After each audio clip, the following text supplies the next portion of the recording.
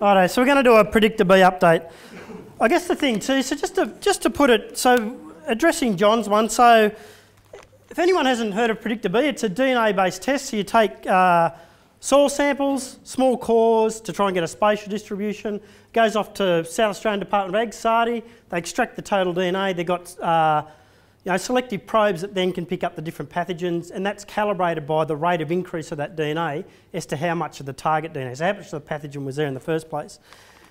Now we've gone out on a bit of a limb, we've discussed this a fair bit as a group, and we're actually going to present to you the work we've been doing and then really trying to explain the concepts behind it. It's up to you guys as agronomists how you use this test. And if you actually look on a PreDicta B test, you've got the option here to actually tick what your sampling depth is. I'm going to cover sampling depth.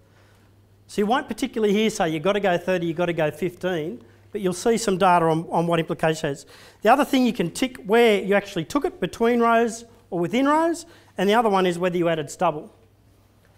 Okay, so hopefully most people have done the course, so they're using this, and for others if you're going to do it, you actually hopefully think about this enough. You can make your own decisions how you want to use this test.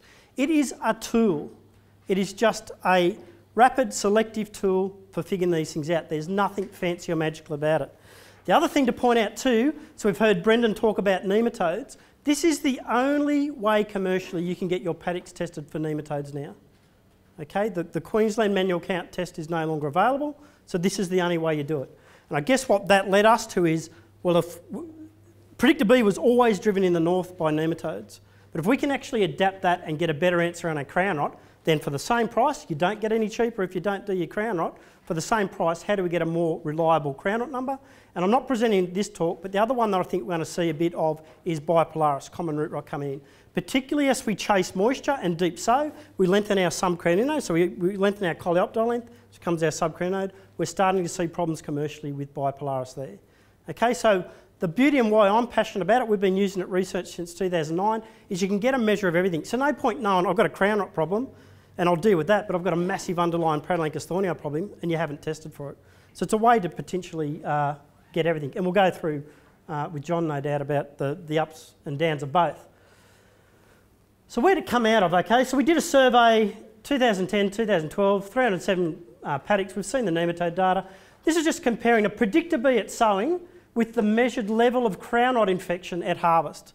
Okay, and this is just the level of infection. So we call a nil infection 0 to 2%, low level infection 3 to 10% of the plants are infected with the crown rot fungus, medium 11 to 24, and above 25% of plants we call a high infection with crown rot. So you've got a high potential for yield loss. We can't, PreDicta B is never going to tell you what yield loss you're going to get in a paddock. Can only ever predict the number of plants that get infected. The yield loss is a factor of the number of plants that get infected in the end of the season. The fewer the plants, the less the yield loss. We can still have 100% of plants infected. You don't get the tough conditions, you'll be right. Just here, this is the PreDicta B levels, below detection. They're on a log scale, above 2, we call a high. Out of the 307, you can see a lot of them line up, and then 72%, I think, of the time, 78%, sorry, was within one category. The concern when you originally do this, these ones highlighted in red, we had 22% of paddocks where PreDicta B said we're low or below detection, but when we plated, 25%, or 11 to 25% or more of the plants were actually infected with crown rot. Okay, and that's what we've been trying to overcome through this project with Alan McKay at SARDI. Okay, so the first thing we went through, well, is it a detection issue? Is the probes that are in that test, and there's 3 probes that pick up the variants in crown rot at the moment, is it not detecting? That's why. We can put that to bed. 800 isolates nationally of Fusarium come off symptomatic plants. There's no variant of the crown rot fungus out there that is not being detected by the current probes.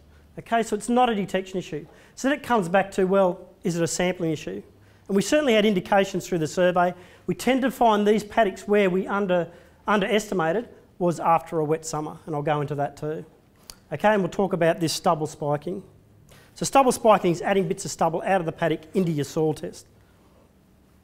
Okay, a little complicated here. What we've got along the bottom is the log Fusarium DNA number at sowing. So this is punching the cores across paddocks. 21 sites, 2013. We've got more sites this year, we just haven't plated out all the harvest samples. And this is actual level of infection again, measured at harvest. So pulling stubble at harvest, what percentage of plants got infected with crown rot fungus. You can see there's a pretty good relationship up here. When we put in our risk category, so a low risk level is below 1.4 on the log scale, you can see these ones down here. It predicted that we had a low risk on DNA. We developed under 10% of plants infected. We actually called these ones in here, so it was under 1.4, but we ended up with what? Nearly 20, up to 60% of plants infected. We call this a failure to warn. So the test has given us the wrong answer, okay? This is where we haven't spiked with stubble. These are just soil tests taken on the row. We jump into the medium risk category, which is set at 2. You can see it's actually defined these ones. We end up with around that 24% of plants or more infected. These ones we've underestimated again. Once we get into the high, so above that 2, yeah, we get high infection levels. So it's fine at that stage. What the red ones are here, which are a bit bigger, is where we actually had stubble at that site. We could spike the soil test. So PreDicta B is a soil-based test, and it's trying to pick up a stubble-borne pathogen. So there's issues around that. This is where we put set bits of stubble in with the soil test, and we send them off. Where these arrows go to is where the log DNA goes to. And you can see where we could spike. With these ones, we've actually pushed it into, so it would have been into a medium risk category. We've got medium level infection, and it pushed these across into where they were. Up this one, which was already high, 4.3 on a log scale, is just off the radar, so it doesn't matter. Okay, so what that spiking does, we couldn't get stubble at these other ones to spike, it just wasn't visible. But where we got the ability to spike, we actually reduce these failures to warn. Okay, so we correct the test where it may underestimate it. However, down here at the bottom, we've got these two ones. We actually end up with low levels of infection, but we've pushed them where we would have said that was a moderate risk and a high risk.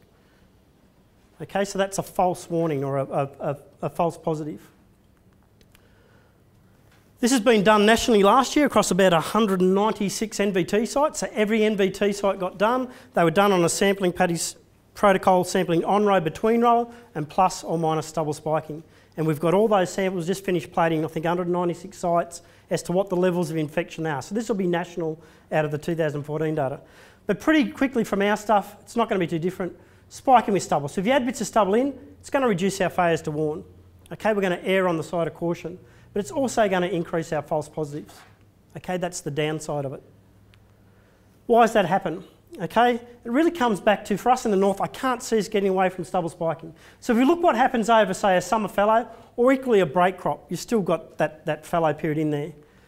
Okay, if we have a dry summer, or poor old Brad out at Walgett, so if you had a dry conditions, this is the crown knot fungus, it's in the crown, it's also up the stem, but generally it's concentrated in the base. So when we've got a dry summer fallow, we get pretty similar recovery. So if we've got 50% of the above ground stubble we can isolate the crown knot fungus from, we'll get a pretty similar number for below ground in the crown, because there's been no decomposition. But what happens in a wet summer, and this is a real number, this has come in from near Tamworth. What we happen in a wet summer is we're actually getting decomposition of the crown tissue. Okay, so below ground, we get wet with that rain, there's more microbial activity, it stays wetter for longer, you get that decomposition process happening, the crown becomes a carbon source, other things feed on it and displace the crown knot fungus. So we've lost our colour. But above ground, if you've got a standing stubble situation, it dries fairly quickly and your decomposition is really restricted. And this is a real number, so when we plated it from the crown and we plated from a section above the crown, 5 to 6 centimetres above the soil surface, up the stems. We only had 12% recovery in the crown and 70% recovery from the stem. Okay, these are real numbers, and there's a fair few of these coming in. We've had a bit more rainfall. Okay, crowns break down quicker than standing stubble. If you give it moisture, you're always going to get quicker breakdown here than you are in standing stubble. PreDicta B, if you just do a soil test, gives very good detection of crown levels. So it'll pick this up if it hasn't broken down, but it's going to pick this up if it is broken down. Still going to see some's there, but it's going to underestimate. Spiking is going to give you a better detection of the above ground stubble levels. Okay, that's the simple logistics of it. And I think in situations for us, it's going to be very hard to get away from, with our summer rainfall, if we're lucky enough to get it, this is going to happen more often than not. You go back through the CAS plating, it's pretty consistent when we get that, we'll get this differential survival below and above ground. And okay, and I'm really adverse to saying, well, we'll only spike with stubble when we have a wet summer. What's a wet summer? How many mils? Yeah, it gets a bit complicated. The other thing we're interested in is sampling depth. So this is 24 sites 2013, 29 sites 2014. We actually did the 6 ranges in our own trials and MVT trials. And what we're looking at is a sampling strategy at a commercial level. So taking a 0 to 15 sample versus a 0 to 30 sample. So we had people tracking along doing the 0 to 15, people taking separate course, they weren't going in the same hole taking a 0 to 30. Okay, all of our stuff was targeted on the previous row. We did do a little bit, you see here, on between row and on row sampling, only with 0 to 15 centimetre samples. So this was to be in line with the national stuff. With all of our stuff, we did the full PreDicta B test, but we won't go through every pathogen or we'll be here all day. Very quickly, so the main reason we're interested in PreDicta B is for Prelancus thornii, which is our dominant one, for our nematodes. So we're looking at our populations in grams per gram of soil, 0 to 15 centimetres on the bottom, the number with the same sample at site, 0 to 30. 301 comparisons we got. Pretty good R squared, so 80% correlation. And you can see there's some that pull away. So here's the 1-to-1 line. If it gave us the exactly same number with the 0 to 15 to a 0 to 30, then we get the same thing. So you've got inherent variability here. You'll see a few fall outside the thing. But when you look at it at the grower level of those risk categories, this is our actual risk level. So below detection, 0.2, 0.2 to 2 is low, and 2 to 15 medium. You can see here, of the 301 comparisons, this is where the 0 to 15, the 0 to 30, didn't matter which depth you went, you got the same answer. So if 0 to 15 said it was a high risk, the 0 to 30 said it was a high risk as well. You've got a number of situations here, so only one situation where 0 to 15 would have been high, and the 0 to 30 would have diluted and said it was medium. So we don't know for sure, but you could infer that there was a bit more of a concentration on the surface. Different here, it looks the other way around. But generally, so wash up, 0 to 30 is giving us a bit better. So 15 here versus 11, with a deeper giving us better in the low to medium. But when you look at these, they really float around those categories. You can jump over. So this might have jumped from 0.2 to 0.3, and it had to jump across into a next thing, okay? But the big wash up, it's at the grower level, doesn't make a lot of difference in terms of your risk category. Between and on row does make a big difference. The 1-to-1 line, you can see they're generally sitting this side. So they're saying that we're picking up higher numbers going on the row than going between the row. Okay, that's with 0 to 15 centimetre sampling. We didn't do it for 0 to 30. Okay, and that might be to do with the root profile, how they go down. So once we get 0 to 30, it might change. Okay, interfusarium. Okay, this is only 53 site comparisons. We had to remove the ones where we spike, because spiking overrides everything. The second you spike with stubble, doesn't matter what depth you were or what, whether you're on between row, it all picks up what's in the DNA, in the stubble. Okay, 0 to 15, 0, whoops, 0, whoop. There we go, sorry, wrong one. 0 to 15, 0 to 30, you'll edit that out. You see there, a bit of a tendency to be a bit more 0 to 15 on some of these, but not a lot pulling away from the 1-to-1 line. Again, when you look at risk categories, out of the 53, a lot of them are tracking exactly the same. They wouldn't have changed interpretation, and a bit of a tendency to have more, giving a better level with the 0 to 15 than the 0 to 30, but as many jump the other way.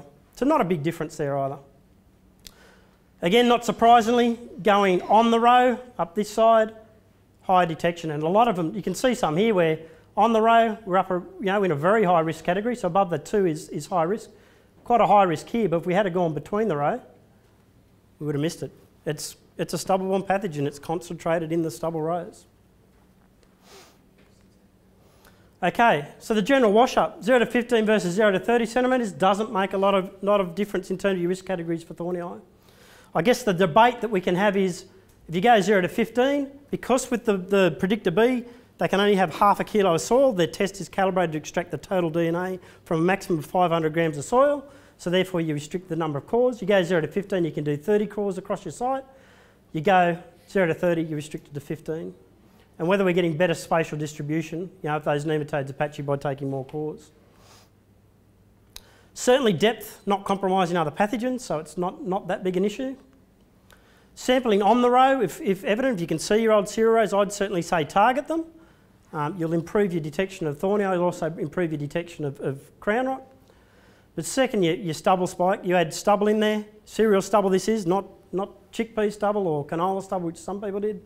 If you add cereal stubble in there, it overrides the depth and the row where you sample with crown rot. Okay, if you're taking 0 to 15, so you're actually taking 30 cores, then it's one piece of stubble, one primary tiller per site you core, so you end up with 13 bits of stubble in there. If you're doing 0 to 13, you only got 15 cores you're taking, then it's 2 pieces of stubble. So in essence, you're ending up with 30 pieces of stubble in there. We generally considered that a failure to warm with crown rot was a bigger issue than the false positives, and we can debate that. And the other one I just want to point out is beware of your sampling time in relation to any stubble management. Okay, we've had situations where people have taken their PreDicta B sample, come back, it was on the border of low to medium. They've then gone and worked that paddock to get rid of wheel tracks. What they do is they've spread the inoculum then into the infection zone, evenly across the paddock, and they got smashed with crown rot. Your test has to be representative of what the crop's going to get presented with. And once you cultivate, you've mixed that inoculum that's in that standing stubble more evenly through the soil and into the infection zones, which are mainly below ground. Just to drive Rob's stuff home, why do we want to err on the side of caution? Why do we want to test? This is actually 12 sites we had in 2014 from central New South Wales up into southern Queensland. Range of varieties, no added crown rot. With crown rot, this is the average yields across site analysis. Okay, you can see varieties here yielding quite well up this end. Gregory's set here. And this is the yield loss. So when we look at our yield loss difference between inoculated and uninoculated, going from on average 27% in the Durham Caparoi, Lincoln's very susceptible, up to these other ones having lower yield loss. But S. Long, he said, and certainly Phil pointed out too, it's the actual yield and the presence of disease is what we're after. And you can see when you start comparing to Gregory, so we set Gregory here, you can see varieties, these ones here, more susceptible to crown rot. They're suffering on average across the 12 sites, 0.46 tonne yield penalty from growing Gregory if you're going to go Caparoi, 0.4 in Lincoln. And you've got these other ones, numbers not too different to Longies, Suntop, in the presence of high crown rot, so these are inoculated plots, 0.58 tonne yield benefit over Gregory. So the key message here is, if you want to grow these susceptibles, and the same as Longie, we're not here to say don't grow Gregory, but if you want to grow those, you need to err on the side of caution. You need to know you've actually got a low risk. So if you core on the row and spike with stubble, you've done the best you can to reduce those failures to warm. It's certainly a bigger issue. And with Durham prices last year, I've got guys, and we're plating that stuff as well, wanting to go Durham on Durham. High risk. And we heard about risk this morning. Done.